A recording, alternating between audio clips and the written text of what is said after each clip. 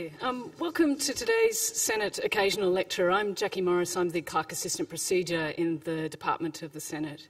In welcoming all of you here today, I would like to acknowledge the traditional owners of this country, the Ngambri and Ngunnawal peoples and their elders past and present. 100 years ago, a learned society proposed that the Federal Parliament appoint Royal Commissioners of Science. They would have a right to be heard in the Parliament on any matter in which scientific knowledge played a part, and a mandate to use language that the MPs and the general public would understand. In recent years, the Parliament has considered a growing list of matters in which scientific knowledge plays a significant part. Alas, the proposal to appoint Royal Commissioners for Science has not progressed quickly. Today, the government employs thousands of scientists and technicians in its research labs, including the CSIRO. While they may not have a representative in the Parliament, their significant contribution to public life is the subject of today's lecture. I'm pleased to introduce our speaker, the Chief Scientist of the CSIRO, Dr. Cathy Foley. Dr. Foley is an award-winning researcher and team leader in solid-state physics. Her work has resulted in the development of smarter and more effective mineral exploration tools. She's a thought leader in the scientific community and an advocate for the participation of women and girls in science. Dr. Foley's agreed to take some questions at the end of the lecture, so we'll have a bit of time when we get there. And she's also promised to use language which we will all understand. Would you please join me in welcoming Dr. Foley? So first of all, thank you for the invitation to speak. It's a huge honour. I just think being able to speak about my passion of science and its impact on society is something which being able to talk about in Parliament House is fantastic. And this is a sort of a new idea of actually looking at our government labs, and it's something where I'm sure whenever budget time comes around and everyone's looking at the budget thinking, particularly in government, saying what do we spend our money on and what we don't. I thought it was interesting to think about the investment and why have we invested in government labs over the years, and has it done anything for anyone? But before I do that, I want to start actually by acknowledging the traditional owners of our land and acknowledge our elders past and present, and also emerging Indigenous people. And the reason I want to do that is that they've been around and looked after this continent for over 65,000 years. And it's a fragile continent. It's one which really has a lot of difference to many other parts of the globe. And when we put it into context of where we are now compared to where the world was 65,000 years ago, in 1788 there was European colonisation, and then an amazing thing happened in 1901 when we saw federation, which is pretty unusual, where states, which in the past, if you look at places like the USA, they had to have a revolution to bring together a country. We were able to do that peacefully. Then we had a whole lot of wars, and here we are today. In that time, say from 1915 to, 2015, and this is just because that's when I could get some numbers, some good things have happened. We've seen, for example, back in 1915, only 1 in 20 people were over the age of 65. So many of you wouldn't be here today. And now it's 1 in 5 are over the age of 65. If you look back nearly 100 years ago, there were many more men than women, but now it's the other way around. And if we look at infant mortality, it was about 10% infant mortality, while now it's less than 1%, which is one of the best in the world, although it's not universal and not uniform across the country, unfortunately. So in health and well-being, in many ways, there's been huge advances. But we can't say that's necessarily the case on our continent. So if you look at prickly pear, rabbits, erosion, we created a wool industry, but the problem was the wool was all very prickly, shrank, and was very difficult to actually put into garments and fabric. We had a whole lot of cows, which created another problem, and that was the cow poo or dung actually didn't break down because there were no insects to break that down, and so as a consequence we ended up with huge numbers of flies. And if you go through looking over the decades, you can see where agriculture, which is a major part of our economy, a major part of our ability to exist, has had its highs and lows, from fertility of the soil through to what is the right thing to grow, the erosion, how we actually go through and understand agriculture in itself, has been something which needed to be addressed. So over that time since Federation, the government recognised that it needed to do something about it, and quite often it was requiring a science solution. So the first thing of any place is you want to know how many people you've got. So the Bureau of Statistics was set up in 1905, and then a year later, we always worry about the weather in Australia, and they introduced the Bureau of Meteorology. And then a little bit later, they introduced, well, they called it something else. It was the National Survey Office, which is now called Geoscience Australia, because we need to understand exactly where is the best place to do things, where are there minerals, where is there water. And then in 1916, CSIRO was created, and that was because some of those issues really needed to have a science solution. And there was that question, can science lead to the outcomes that are needed? CSIRO also did some of the work for the government in terms of defence applications, but then in 1940 they decided to pull that out separately, and the Defence Science and Technology part of Defence was set up, and Defence Science and Technology Organisation was created. I think it had a different name then. And then as agriculture became more and more important and tricky in a dry nation and a dry continent with very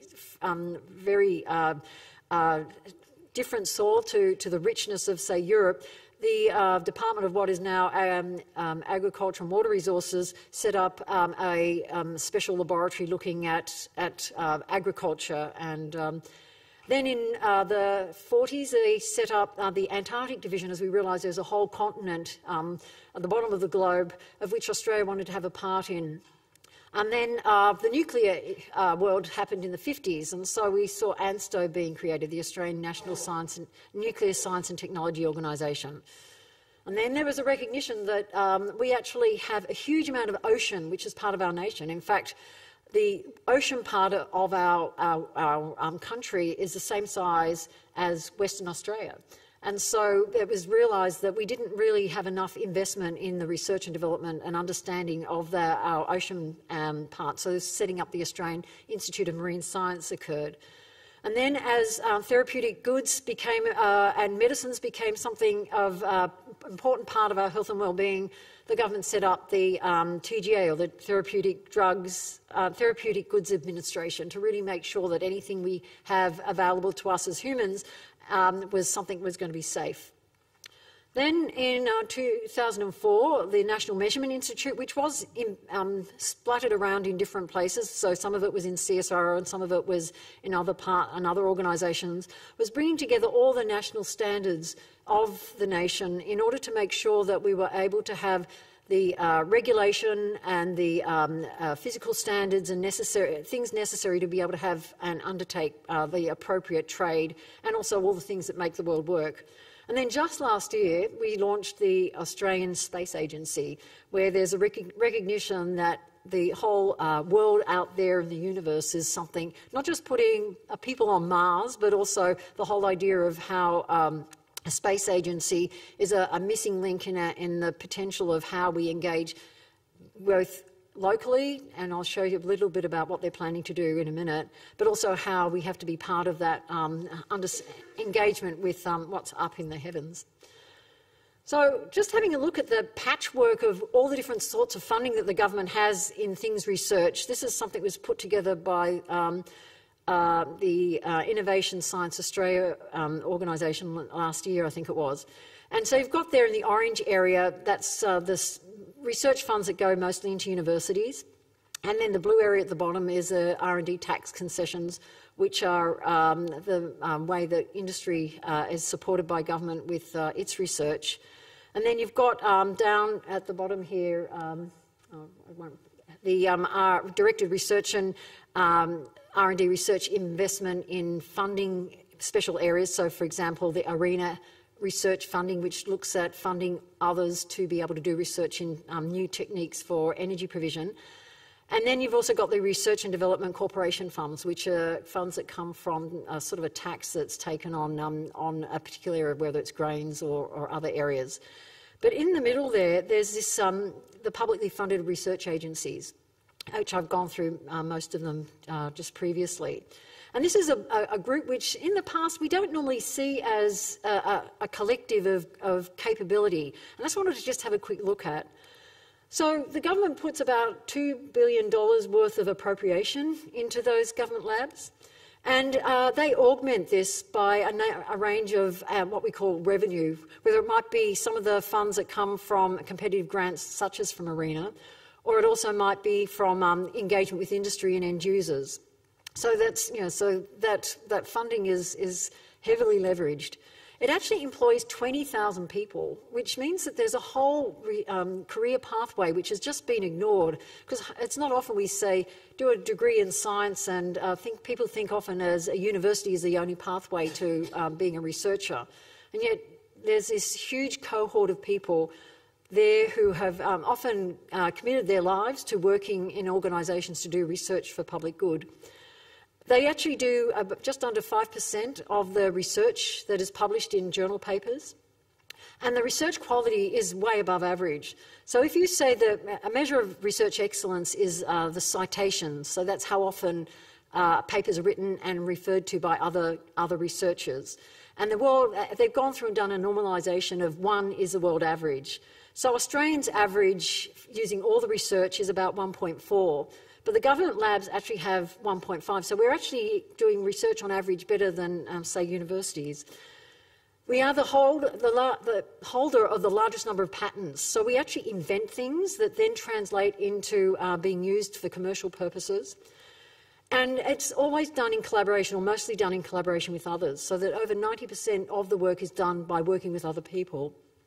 And looking at quality, if we say that 1% of the research is in the top 1% then of quality, the research that is done by government agencies, 2.5% of that is in that top 1%, which means that they're kicking above or hitting above their weight. And the same with the top 10%, if we look at the next tier, it's nearly 20%. So it's showing that we do excellent research. So I want to just have a look at a couple of the organisations and just give you an idea of where they touch your life every day. So the National Measurement Institute is, of probably all of them, the one that touches your life in every moment, from making sure that when you hear what time it's midday and you listen to the beeps on the ABC telling you the time, it's at the hour, those beeps come from the NMI up at Linfield. So they run the time and frequency standards. When you buy a kilogram of tomatoes or you go and weigh yourself, making sure that your weight is correct is dependent on the whole way of making sure that anything you buy which has got a measurement to it has actually been linked in to all the way down to what you're seeing there, which is the kilogram standard. That's a lump of platinum which resides up in our site at the NMI site at Linfield, and it actually goes on holidays to Paris to be compared with the other lumps of platinum. And there's been a problem. The lumps have been growing in weight over the years because they oxidise and gather a bit of oxygen out and mix in, and so it gets a little bit lighter. And you're talking about measuring it to decibel points way out. So last month, something very exciting happened, and that was they changed it's the only physical standard. And up until then, they had actually been looking at can we, instead of having our standard dependent on a lump of metal, can we actually do it where it's based on a physical constant? Because then we can make sure that it always goes back to something which doesn't change. So some work was done within Australia over many years, and what you're looking at there is the most perfect ball in the world. And that's a ball of silicon, and going back to your chemistry days, the Avogadro's number is sort of a standard chemical number that says how many atoms are in a certain container, what they call a mole. And it's used as a way of just being able to identify lumps of and compare lumps of amounts of materials. So they've been able to use that silicon ball and go back and say that the kilogram is now linked to what's called Planck's constant. And so that means that we no longer have to worry about the kilogram and our weight slowly going up, that we can actually now have a a standard in weight that goes all the way back to a constant which doesn't change. So the NMI actually has a huge influence on you. So when you buy your petrol, that you make sure that regardless of the weather and the temperature, you still get your litre per whatever it is, $1.50 a litre or whatever, through to making sure that when you get your blood tests done, that they actually are correct, because they go through making sure that they accredit the way that's done. Very important part. ANSTA, the Australian Nuclear Science and Technology Organisation, actually touches many people. They deliver 10,000 patient doses of nuclear material every week. And 1 in 2 Australians are going to be benefiting from nuclear medicine sometime in their lifetime. As well as the research, fundamental research they do in understanding materials through having the engagement of materials with neutrons, as well as engaging with industry, particularly understanding things relating to the structure of, for example, hardware that's used for building bridges and locomotives and things like that. AIMS, the Australian Institute of Marine Science, is really top of mind at the moment, because they've been really focusing on how can we save the Great Barrier Reef. And this is just taken from their website last night, which is just going through looking at all the sorts of things that they work on, so that we actually are able to make sure that the oceans around the nation have that ability to provide the marine life we eat, the fisheries, plus also being able to make sure that the environment is right. And especially with the threat of the Great Barrier Reef and the impact of whether it's global warming and the temperature rising, whether it's runoff from land, or whether it's other things that are happening in the oceans, are still not fully understood. Defence Science and Technology Group actually affects every one of us every day in ways you wouldn't think. Their, I guess, biggest claim to fame is the invention of the flight recorder, which is on every single commercial flight. So whenever you fly anywhere around the world, you know that there's a bit of Australia on every flight. And that's been absolutely critical, as anyone who enjoys watching the gory TV show every week on the greatest aircraft accidents and where they go through and try and figure out what happened. That flight recorder is always raised as the absolutely critical piece, and that's something that came out of our Defence Science and Technology Group. And something else that's really interesting is the invention of the over-the-horizon gingerly radar. And that's something which is unique, and it shows why we have to do things in Australia. Because Australia's in a position where we've got a huge landmass, it's pretty empty, and we want to be able to see what's coming over the horizon. And this is a whole new novel way of being able to look for radar signals to be able to see what's coming. And you can sort of see how it operates, where this radar has an enormous fan out of sensitivity, and has been really critical for the defence and security of Australia. The Bureau of Meteorology is one which, as I mentioned before, Australia loves worrying about the weather for good reason. And in fact, the Bureau of Meteorology measures weather, and every day when you look at it on the news or look at it on your phone, that's where the information comes from. And it's actually one of Australia's top websites. So along with Google and Facebook, Bureau of Meteorology is, depending on who's done the measurement, somewhere between the top 10 and top 50. So it's something which not only providing a service, but is absolutely critical, because it allows us to plan and look into the future to make sure that we're ready for particularly major events. And then just finally, the Australian Space Agency, which started last year. And their aim is to develop civil science priorities for looking at, can we have our positioning and navigation better, Earth observation, so that we can use information from satellites to actually understand what's happening, so that we can do things such as look at migration of birds or weeds to fight biosecurity better. Communications and technology services, situational awareness and debris monitoring up in space. Seeing if we can leapfrog our research and development so that we can create a whole new industry for Australia, looking at robotics and automation and access to space. So these are things which are very exciting and hugely inspiring, particularly for young people.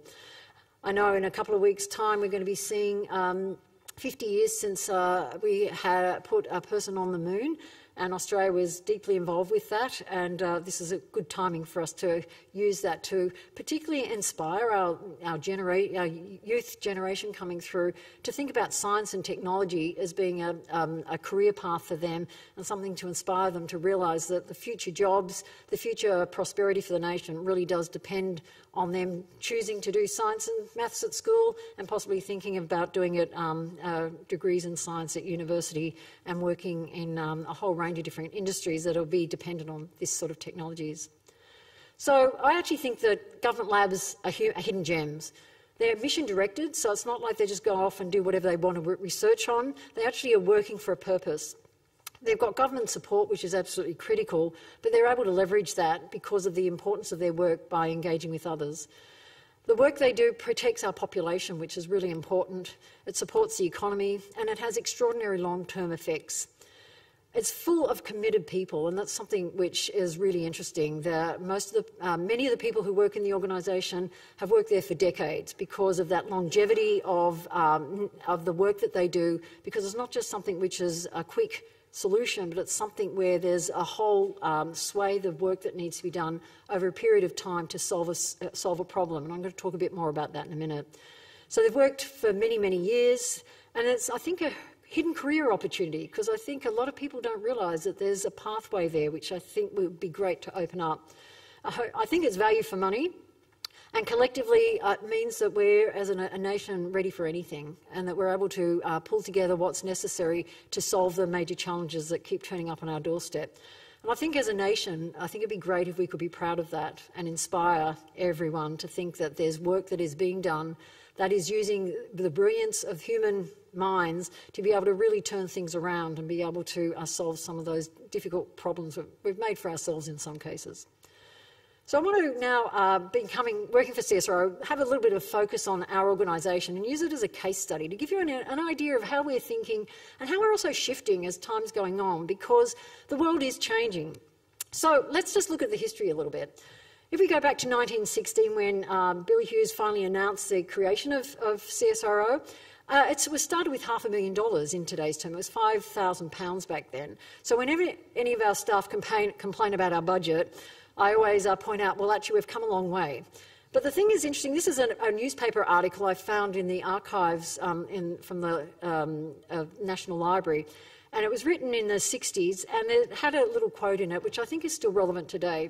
And that is, wherever you go in this country, you will find some evidence of the activity of CSIRO as an institution that has proved of inestimable value of the nation's progress. And I think that's what we do aspire to, not just in CSIRO, but all government labs, is that we're here to actually contribute to the progress of the nation. So remember the problems that I mentioned earlier on, the prickly pear? Well, CSIRO was set up originally to deal with that problem and introduce the Cactoblastis moth, which was able to keep it under control. And although there's been some bad examples of introduced pests such as the dreaded cane toad, CSIRO had nothing to do with that, and that's a good example of when you should have asked CSIRO to do that. The rabbits. So the rabbits are a huge problem, and we introduced the myxomatosis and more recently the Calici virus to keep rabbits under control. In the 1940s, during World War II, CSIRO developed the first radar system. And the thing that's really interesting is since then, when we've moved away from doing defence work, Ruby Payne-Scott, who was a woman researcher working at CSIRO at that time, suggested that we should turn that radar and look at the heavens and be able to create radio astronomy, of which Australia is hugely well known for and has is one of the world leaders in. And you're thinking, well, that's sort of out there, where CSIRO is still involved very deeply with the Parkes telescope, for example, which helped us to be able to relay the information from and the pictures of man landing on the moon, or humans landing on the moon. But the thing that's also interesting is that this research led to a whole lot of new things, such as better communications. For example, the researchers in the 1990s who were looking at, can we work out a way of having a signal here, projecting it somewhere else and having a wireless communication, were able to use their knowledge from radio astronomy to be able to create Wi-Fi, which I think you must agree with me is probably one of the most ubiquitous inventions of modern day, which means that we can stand anywhere in the world with our phone and be able to connect everywhere. And so that's something which Australia invented, which CSIRO invented, and has had enormous impact on modern world. And that came from our work in radio astronomy. Remember we talked about having the sheep and the merino wool, which was itchy and shrank and all that.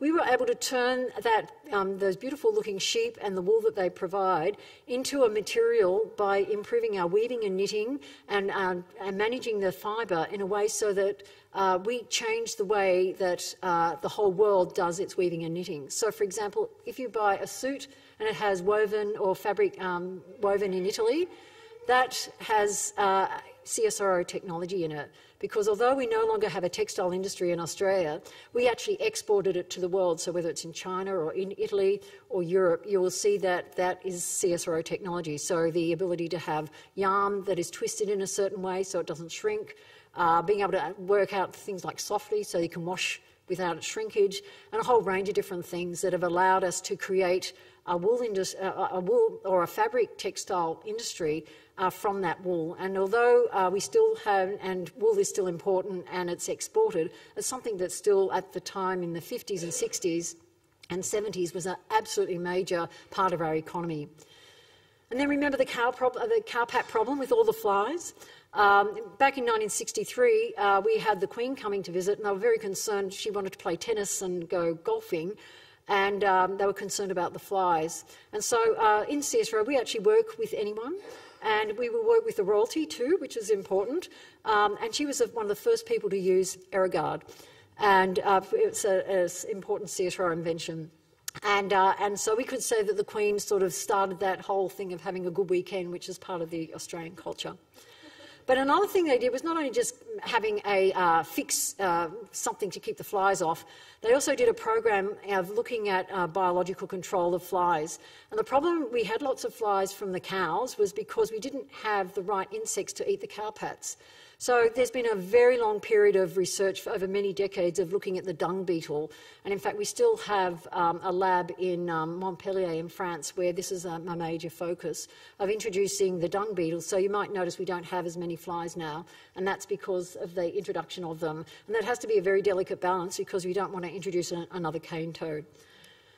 Another thing which happened in the 1960s was that we actually had one of the world's first computers. And again, this is really relevant as we're moving into the digital age, which is really going to be part of our future solution. I'll talk about that in a few minutes. But Australia had, that's this CSIRO, which you can go and see in Melbourne Museum down in Victoria. And the reason that was introduced was to try and understand, with all that radio astronomy data, they're gathering huge amounts of data and they needed to have some way of being able to manage it. And so, again, radio astronomy is leading the way in getting, from a scientific perspective, using that as a case study to be, or a use case, to be able to work out what is the best way to be able to create an instrument, in this case a computer, to be able to manage this data.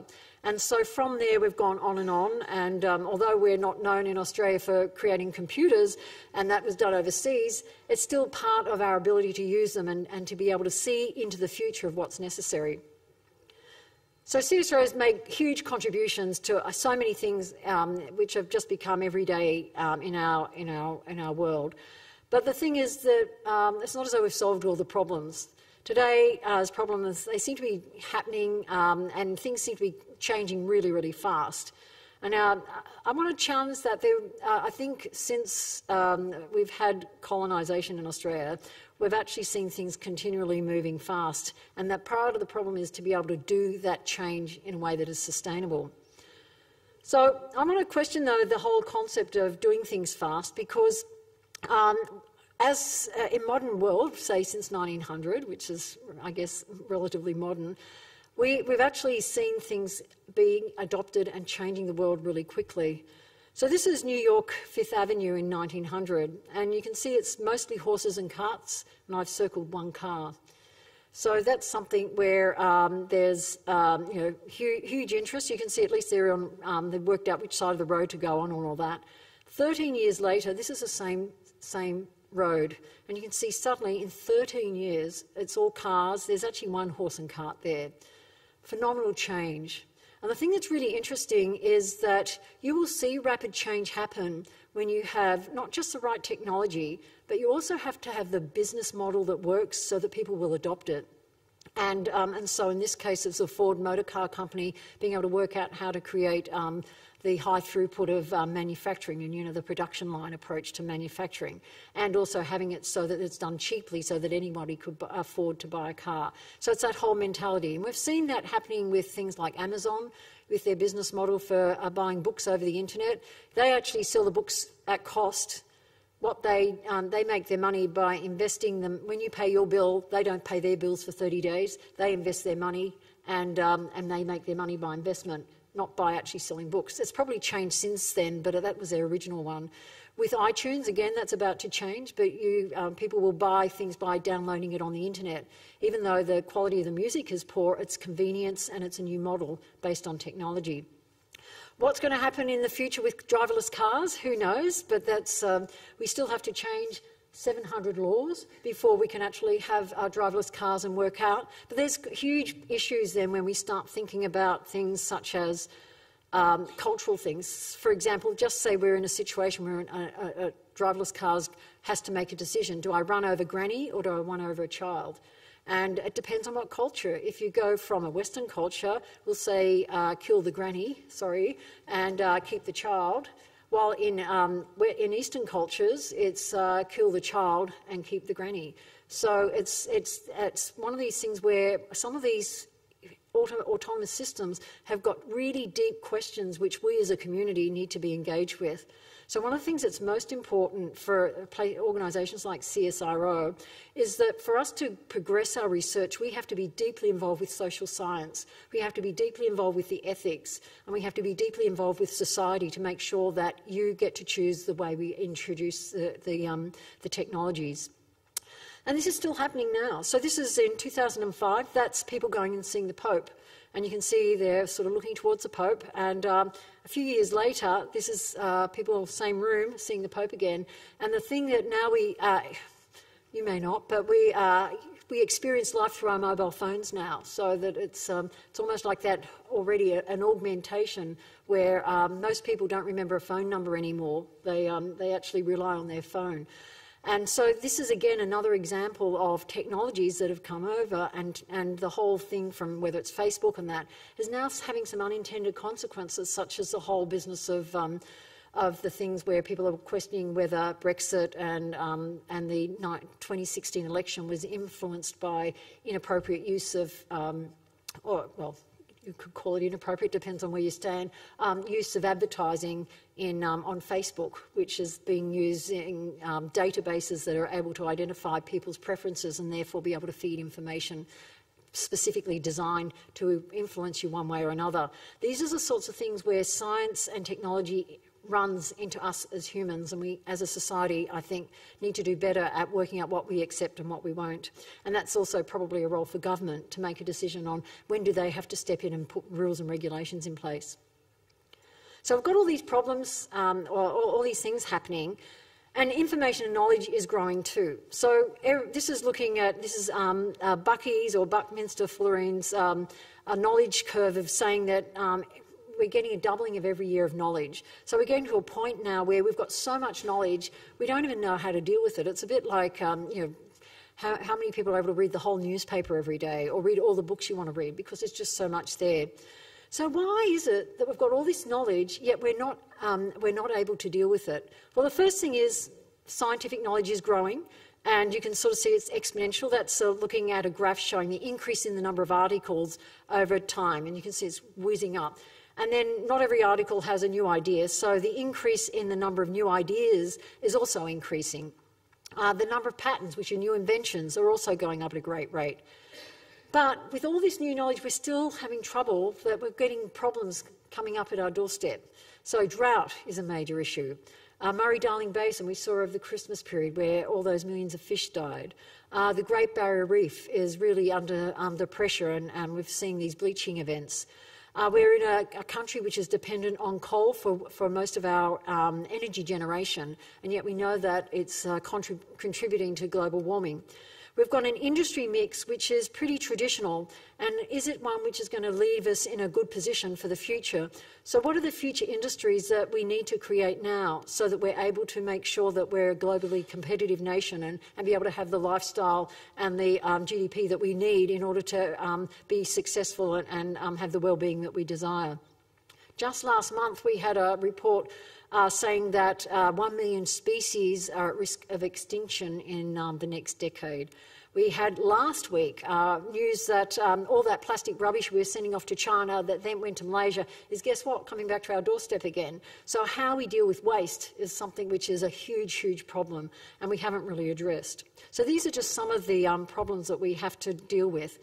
And then there's this other, as digital world is happening, some work that was done at the end of last year by consultants Alpha Beta Digital Innovation, they looked at what are the new industries, and if you look at it where Australia is, they've looked at existing industries, future digital industries, and if you look here at the bottom part, the growth of digital exports is something which Australia is not doing well at. And so if we're going to be, again, having the industries that are globally competitive, we have to do something about that. The world is realising that these problems are universal, and so the UN actually created some years ago the Sustainable Development Goals. The problem is that they're not like solve each one of them one by one and the world will be wonderful. Some of those global goals are ones which are actually fighting against each other, and so to fix one will cause more impact on another in a negative way. So we used that in CSIRO to try and work out what can we do as an organisation. We've got a fixed budget, and we realise that we're here to do something important. So with all this information, we've sort of asked ourselves, what can we do? So what we've done is come up with identifying what we think are the 6 challenges for Australia. And we think we need to have sustainable energy and resources. We realise we need to have a secure Australia and region, and that's not just with defence but also biosecurity. We need to make sure we're set up for future industries, and I'll explain why that's in a different colour in a minute. We need to have resilient and valuable environments. We need to have food security and quality. We need to, there's some number that's saying we need to increase food production by 70% if we're going to be able to feed the country, the nation, the world, if we are seeing their population growing at the rate it is. And then we also, of course, want to have health and well-being. But the thing that's really interesting with all those major challenges, every one of them to have a solution is going to require a whole new business, a whole new industry. And so there's the potential for creating the new industries, companies, businesses, in order to be able to deliver on that. For example, the Great Barrier Reef, that's the size of New Zealand. So if we're going to be having more sensors to be able to measure what's going on, if we're going to have, say, a rollout of some new coral reefs or coral material that is, and biomaterials which can live in slightly warmer water, which they're looking at as an option for maintaining the Great Barrier Reef, then someone's got to make that, someone's got to deliver it, someone's got to maintain it. And so that's a whole new growth opportunity, a whole new business opportunity, which means that it turns on our head the whole way we're looking at these problems, not as just a drain on our expenses and government, please pay up, but also the potential of turning it on its head and creating new opportunities. So these problems are big, and if we could have solved them, we would have already. But the problem is that that we can't, because the problem is so great and the issues are so interconnected. And one of the things we're beginning to realise is that we need to make the most of digital capability with domain science to use all that data, which we're calling sort of like the new oil, so that we can have massive integration of diverse data sets, so we can have new breakthroughs, that we have sensors and automation to be able to feed real-time information so we can have decision and actions happening. For example, our people in Land and Water in CSIRO said that if we had had the Murray-Darling Basin all sensored up and had that way of being able to get that information with the sort of machine learning to understand that what that is telling us, we could have actually had a digital twin that said, let's just test if we flush the river by letting go some water from the dams, clean it out like we do with a toilet, and we would have been able to prevent that influx of fish deaths. and then we would have been able to model what were the unintended consequences by having a digital twin. That's sort of like having a description of a situation in a computer, so you can test things.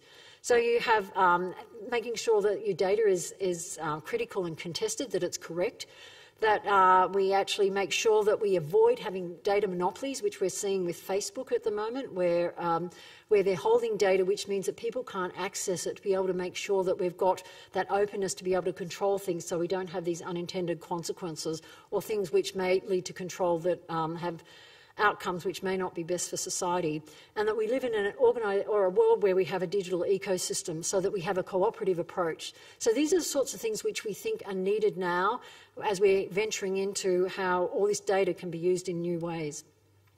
The thing is that this all requires artificial intelligence, and DARPA, which is a US defence sort of futuristic science group, have identified a list of priorities last year, and they said artificial intelligence is absolutely critical.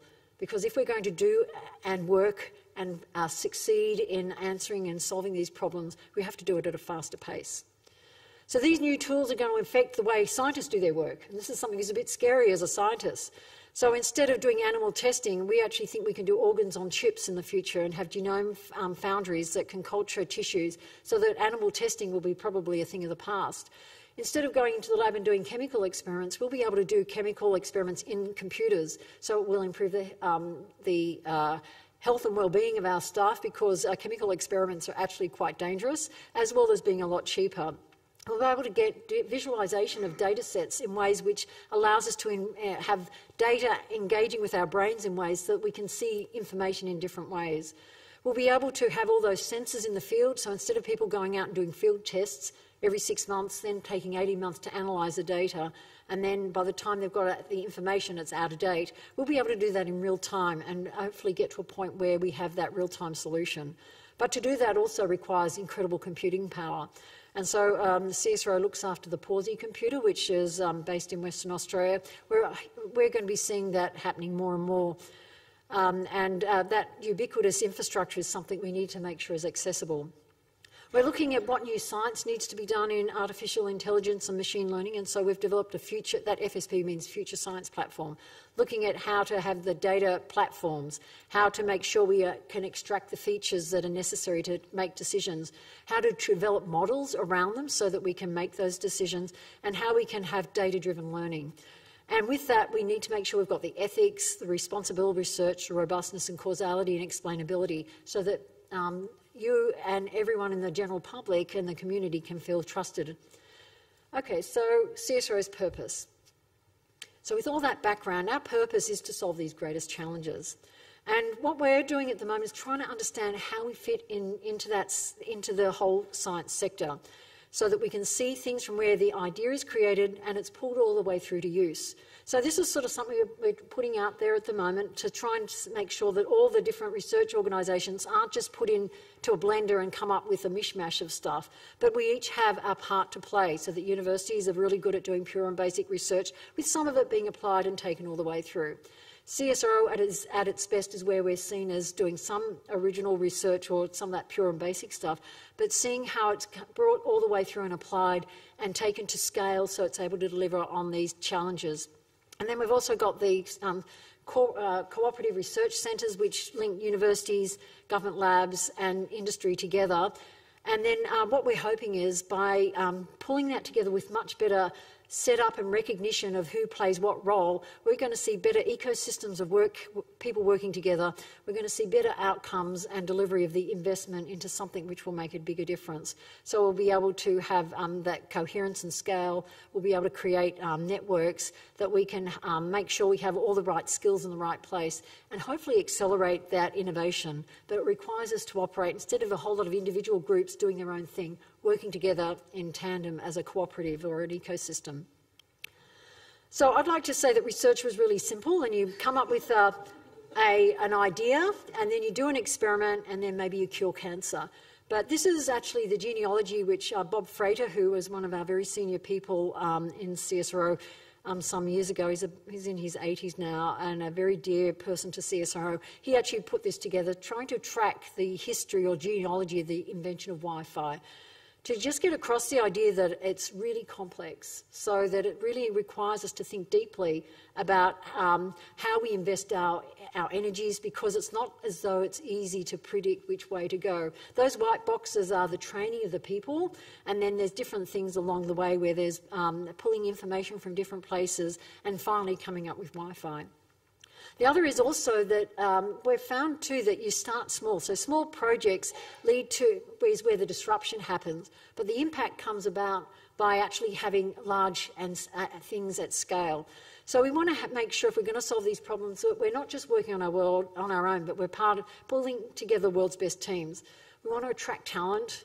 We want to have that scale and focus. We also want to inspire the nation. We want to provide the confidence for students choosing a career. We want to see that we're the land of startups, so 97% of companies in Australia are startup companies.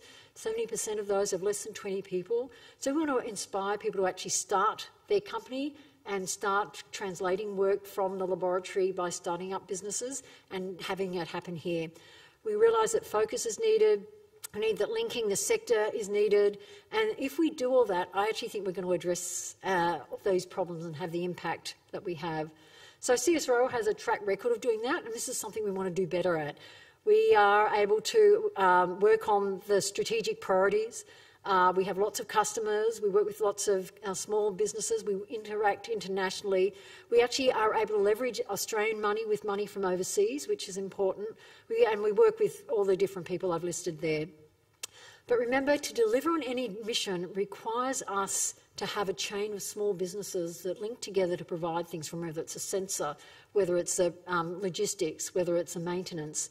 And so one of the things we're also doing is working closely with industry. So, for example, up in Sydney, we have a collaboration hub. We've got a number of them, but this is one example where we have had 4 companies who come on. They turn around. They've, at the moment, a head count of 150 people. And our star child is Baraha. In 3 years, they've gone from 2 guys in their garage, now employing well over 100 people. And they're creating a LiDAR system for autonomous systems. And they're going to take over the world. And it's just so exciting to see all these young engineers working really hard on a mission of trying to create a whole new business. We actually think it's sort of going to be one of those ubiquitous capabilities and products which will have Baraha inside. Baraha just means a pack of cards in Spanish. Something else that CSIRO is able to do is help scale up, so that there's you might have heard of the Valley of Death, from where it's invented to where industry uses it. It's that scale-up period where you're able to do something to do the pre-commercial work is where we're at our best. And so we're able to do that. And then the other thing is also just spinning out companies and supporting that with, we've got an accelerator program helping people to understand what it takes to commercialise things. We also have our main sequence ventures through the government investment in the NISA program, looking at the innovation program from 2016, which has started up a venture capital company that allows us to invest. So I'm just going to finish off with an example, so to sort of show how it brings together. So let's say we want to solve sustainable and energy resources and create a future industry and have something that impacts our environment. And one of the things we've been looking at is hydrogen, a new energy source for us. So the idea is you use solar power to create electricity that separates the air so that you get nitrogen. It also separates using electrolysis water to get hydrogen. You bump that together to create ammonia, and that can be shipped around as a way of exporting, so replacing things like fossil fuels with something like hydrogen. So it'll become a whole new export industry for us. The problem with that is if you're going to use hydrogen as a fuel, how do you actually separate it out? And so they've worked out all the different bits. So they've got the reducing the cost of production, the gasification routes, how to do all the transport and that. But there was one thing missing, and that was how do you take the ammonia to create the hydrogen. So back in 2007, we funded a small project where one of our clever scientists, again this idea of disruption done at the small scale, came up with this idea of a membrane where normally I use the platinum one, and he came up with another material, and he was able to produce pure hydrogen, and with that be able to create that pathway that was missing, that little gap in that sort of critical pathway. And as a consequence, we've now got a whole new hydrogen industry starting. We've got Twiggy Forrest investing in it.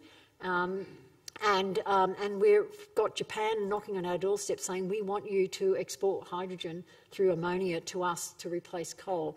And so our vision is, now we're seeing where oil and coal is a major part and fossil fuels are a major part of our energy mix, that by 2050 you're going to see a whole different new industry. And we've done this in many ways where we've solved major problems. So plastic banknotes is something that CSIRO invented and got rid of the problem with counterfeiting. This is something that was done with Melbourne University.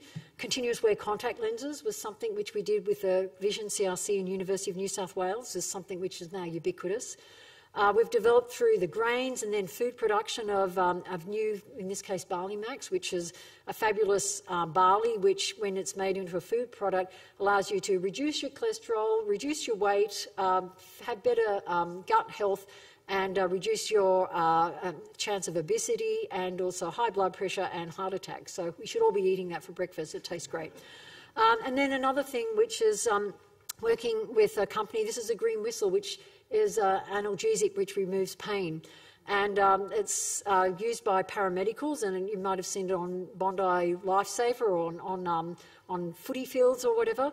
And we helped this company, we helped them develop it to begin with, and then they had the Australian market, $3 million company, and then they came to us and said, we want to export to the world, but we can't make the chemistry scale. So we actually invested with them to work out a new technique and worked at a whole new process, chemical process. And in less than a decade, that company's gone from being a $3 million company to being well over $300 million company, exporting to the world and removing. The most important thing, though, is not only creating a new business, but it's actually removing acute pain from millions and millions of people. Thing is, though, a bright idea, 20 years later, that's where your product is. And it's one of the things we're trying to look at is, can we accelerate that cycle? There's this thing called the Gartner hype curve, where you start with a great idea, you might see here, innovation trigger, and then everyone's really, really excited, and you get a peak of excitement, and then realisation, oh, it's not going to deliver what we thought it was, a trough of disillusionment, and then eventually, if you hang in there through that valley of death, you get to a point where you get something which becomes ubiquitous. We want to see, can we squash that down, because that's usually a 2030 life cycle. So one of the things we've been doing is saying, can we accelerate our science? And we've created these future science platforms, of which the hydrogen is one of them. And I'll just give you some examples. Can we actually improve the way we look at autonomous design for looking at autonomous systems or robots? And one of the things we're looking at is creating autonomous systems so that they can move humans out of the things that are either repetitive or dangerous. And an example is developing a robotic skin so that it's, you're able to have robots go into, for example, a fire or a dangerous place and be able to remove humans. So that's something where we've now got a whole new material, which is also being used as an early offshoot as a fabric for people going into the ocean, for skins or whatever they call it. But also looking at a whole new way of designing robots, from the materials to the components to robots. And we're actually leading the world in that robotic development. Water technology is absolutely critical. So we're getting to a point where we've got membranes, and no, that is not a condom, that is a filter that's being made with graphene. And that's allowing us to not only have the ability to take Sydney Harbour water, which is that young research has done, and be able to drink it by passing it through this filter. They've also developed it so it doesn't get biofouling. So suddenly we're going to be able to have water filtration in a way which has just never been done before. We're looking at transforming industries so that they're looking things which are dangerous and big like that to the one at the bottom where it's small and modular and fit for purpose. And then for things like the coral reef, is one where looking at all the sensors and the whole idea of introducing a whole new way of looking at solving problems. So just to finish off, I want to finish with a personal reflection. So when I talked about people who worked in government labs, I'm one of them. I've worked in the organisation for 34.5 years. And during that time, I've had 19 different roles. And when I was a researcher, this is my claim to fame. You might just see it there. What you're looking at is a transmission electron micrograph. And that bit there, which looks like that white line that's going at an angle, that's a grain boundary, which I worked out how to force. That's looking at a high-temperature superconductor. Superconductors are materials that allow electricity to pass through them without any loss of power or energy. And so when you get an MRI done, that's, the magnetic field is created by a superconducting magnet. But you can also use that same material to make detectors of very small magnetic fields. The magnetic fields can be as small as the one that comes from your brain or your heart. And so when this new material was discovered 30 years ago, that's what I worked on. And with that, I was able to make a magnetic field detector that is able to detect these small magnetic fields. And with that, I was able to use it for mineral exploration as one application. It's used for others, but this one's the one I'll talk about now. And with that, that's been commercialised, and that has been used to discover nickel sulphide deposits and silver deposits in Australia worth over $6 billion. In fact, I think we're up to about $20 billion worth of mineral deposits have been uncovered by my grain boundary. That single grain boundary. Just by the way, that grain boundary is about a nanometre, and your fingernails will grow about a nanometre in the next minute or two. So just to give you an idea of how small that is. So that's sort of what I've done in CSIRO in some of the things. But when I was in 1975, when I finished high school, I actually had this idea that, because I came from a Catholic background, and the idea of engaging with people of need was something I was interested in. And I worked in Bourke with the Aboriginal people there. And I had this realisation that in 1975 there were people living on a mission outside of Bourke, that they had lost their culture, and that it was one where I realised I wanted to change the system. And the thing which I guess I find really exciting in CSIRO at the moment is that I've been able to live that, because I went away, I thought I was going to be a school teacher, but decided that that I love research and that actually I can have a bigger impact by working in a government lab like CSIRO and doing things that make a difference. But all the time in the back of my mind I've been wondering about my original desire to try and see how can I make a difference to see whether or not the richness of the knowledge that Indigenous people have, the richness of their culture, can be brought into science.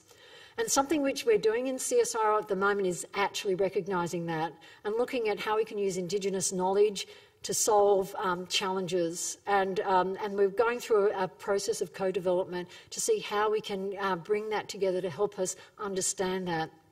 So the way we're organising ourselves at the moment is that we've got those challenges which I mentioned earlier on. We've got the cross-cutting capabilities that are helping us to use different parts of science to solve them.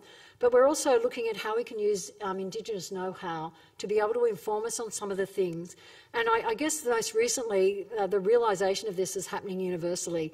With that press release of 1 million species at risk of extinction, the report from the Intergovernmental Science Policy Platform on Diversity and Ecosystem Services put in that press release that, it's probably too small to read, that circle bit, but it said for the first time ever there's a realisation of the role of Indigenous knowledge.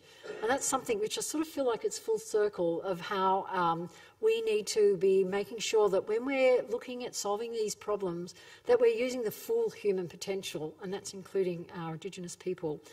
And that's also not just in looking at the work on environment, but also things where there's bush medicine, and this is a beautiful artwork that sort of embraces that beautifully.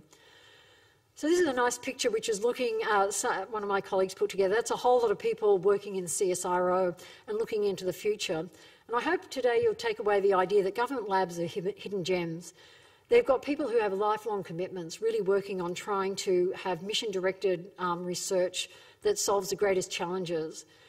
They're each playing a role that is supporting the nation, and their results of their work touches every aspect of your life every day. And I think the impact on Australia is immeasurable. And I hope that you'll take that away and think about that so that you can encourage people to be inspired by the work that is being done, but also maybe encourage people to think about that as a career path as well. So thank you.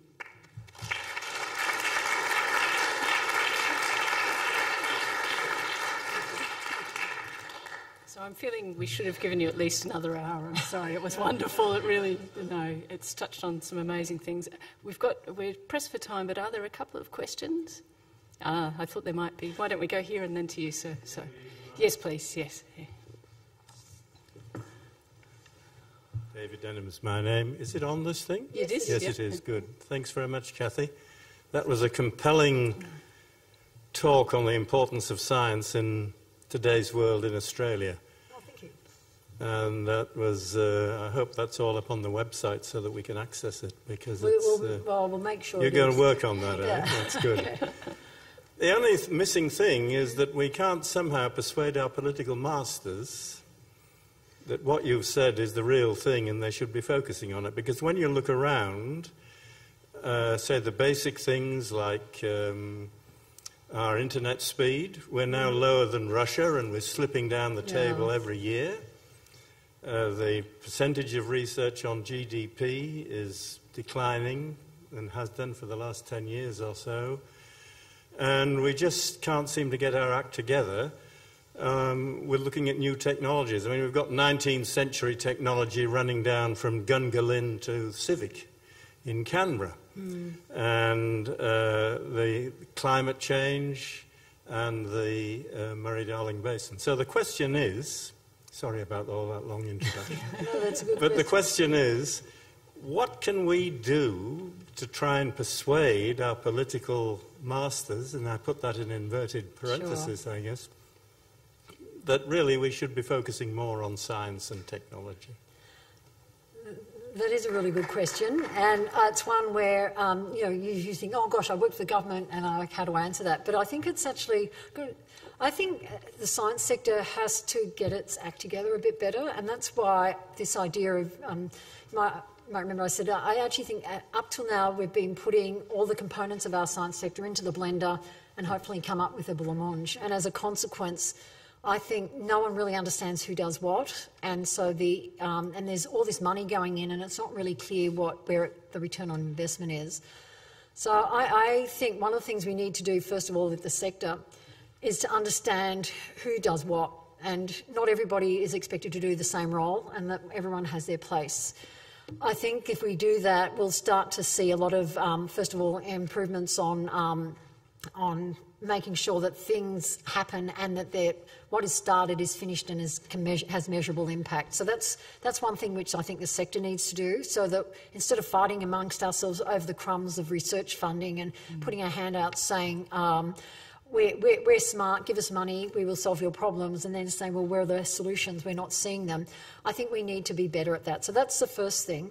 But then the other is also, I think we're at a really interesting time where I think that we're seeing, after the last election, a willingness to have a bit more bipartisan approach to things.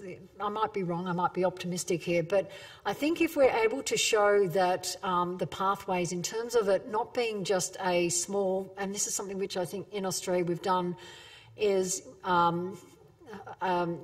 in the past everything's done institution by institution instead of looking at how things are linked together. And I know last week Karen Andrews, who's our Minister for Science, Industry and Technology, has put out her view of saying she wants to have a 100-day plan, or use the next 100 days to create a plan. And I think what she's asking for is input on how things all fit together instead of having all these little siloed things. I think if we were able to show how everything is knitted together, almost like, and I use the idea of a patchwork quilt, so you show how things are stitched together. And I'll give a really simple example. Industry PhDs have come up as an example of saying this is great, where students go and do a graduate degree in science, but they do it in collaboration with an industry partner so they can see a different pathway. And if you look around the country, there's all these industry PhDs popping up all over the place, but they're not coordinated. So she's put the challenge to the community to say, come up with a proposal and bringing it all together. But to do that, you need to also have it as not just a standalone, but it needs to be linked into the pipeline of students wanting to, Australian students wanting to come and do PhDs, because to be frank, the majority of PhD students in Australia are overseas students. And so if we're trying to train people to boost the quality of our industry, to improve the people who then go on and with that higher education to be able to help grow the wealth of intellect and approach to it, and then we need to be bringing people through. So it's the idea of knitting things together. I think that's the only way we're going to do it. I think demanding, follow this, believe me, I'm a scientist, I know what's best, No one even believes that. I mean, we're seeing that the last election has shown that even society is not willing to take that on board. So I think it's a responsibility for us to actually show how it knits together as a community and put that forward, and I think that's when we're going to see the outcome. So a final question to do. Yes, sir. Yeah. Thank you for that talk, Dr. Foley. It was most informative and instructive. I think I can help with an answer to the last question, the question that's just been asked. And I love that. This really emerged in my mind as a comment to make before helping to answer a question, and arising particularly from the last part of your address when you talked about the challenges for the future, a whole range of them with all those blue dots on the board.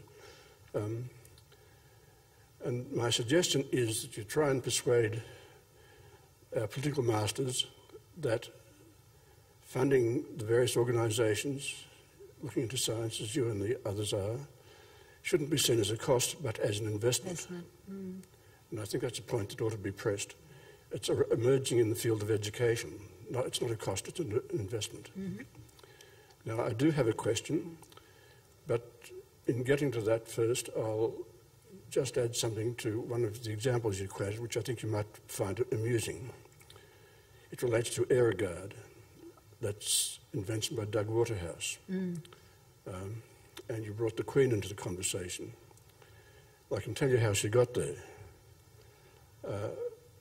She came to Australia in the 1960s, I've forgotten which year, and I was part of the organisation managing the royal visit. Oh, wow. And when she got to Darwin, I was sitting quietly at my desk, and somebody from the household got in touch with me and said, look, there's a new product in Australia called AeroGuard. The Queen gets worried by sandflies biting her legs in Darwin. Could you try and find some AeroGuard? So I took that on and sent somebody around all the pharmacies in Darwin. They'd never heard of it, nor had the Darwin Hospital heard of it. So here's the problem, the Queen wanted it and I had to get it. So I found my office in Canberra and said, get some AeroGuard and get it up here. Now, it was found in some pharmacies in Canberra, and I think about a dozen cans were bought. But then there's a logistical problem with getting it up, which involved a lot of aircraft. I won't go into the details of that because it's a little bit something I shouldn't go into, but we got it there. It's a statute of limitation. And when she used it, she didn't like the smell of it. It does smell pretty awful. I believe in her next visit to Darwin, the question was asked, would she like some AeroGuard? And not this time, thank you. But it is great stuff, isn't it? It is, yeah. Now, I'll get to my question. It's something that's bothered me for a long time. You have listed in your talk a whole range of major processes and products that have evolved from CSIRO research.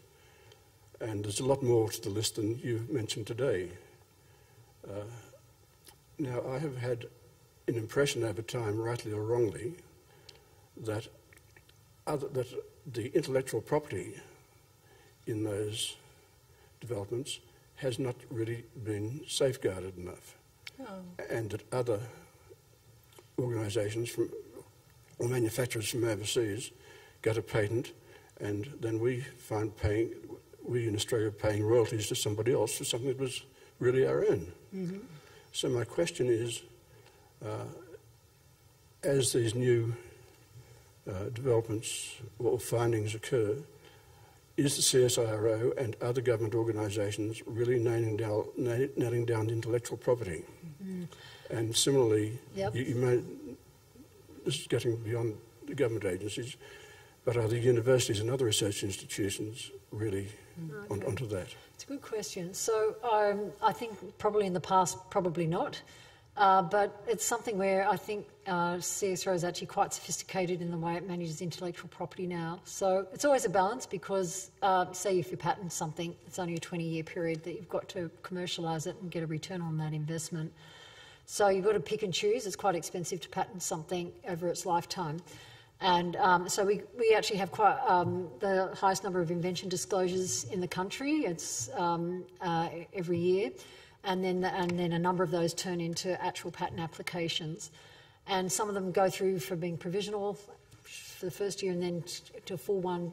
You sort of have different, I guess, fall off as you go along because you only want to invest in the patenting of the most useful ones. And I think CSIRO is now very sophisticated in the way it does its patenting. It's probably leading in the country in many ways because we've had to also fight for our patents. So, for example, the wireless LAN patent was one where CSIRO made the decision to fight people who were using the intellectual property without paying royalties. And so it returned some hundreds of millions of dollars back to Australia, which was then folded back into research into the country. And so we've got a track record of actually standing up to people who are using our intellectual property. But there's also, it's interesting, there's a bit of a shift as time's going on where there's a question of whether, you'll see some things patented, but there's also things are turning over so quickly that there's a move to a first to market as being the way to get your return on investment. So doing things fast, because as soon as you've got something onto the market, because it's and other people copy you, it's it might be faster just being ahead of the game all the time. So there's some variations in the way of managing intellectual property that's happening as things are speeding up, and also things are becoming more digital, and the turnover of technologies is happening at a faster rate. But overall, I think on average we're doing all right. Universities, I think, are very keen on patenting, but an awful lot of stuff is still published that probably is picked up by others, but it works the other way around as well.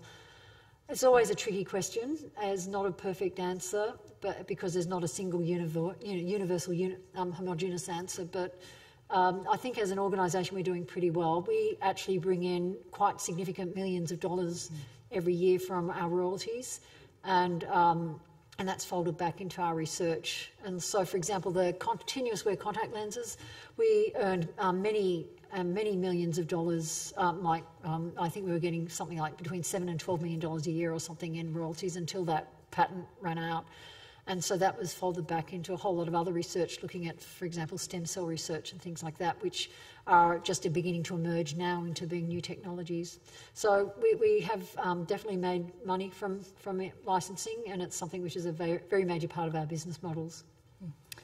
Look, thank you very much. Because time has defeated us, I'll I'm be sorry, very quick. Long. No, not at all. No, and you could hear the interest in what you've had to say. But I just think we've really had a glimpse of the future, and it looks quite bright, I think. So thank you. Can you join me in thanking Dr. Foley?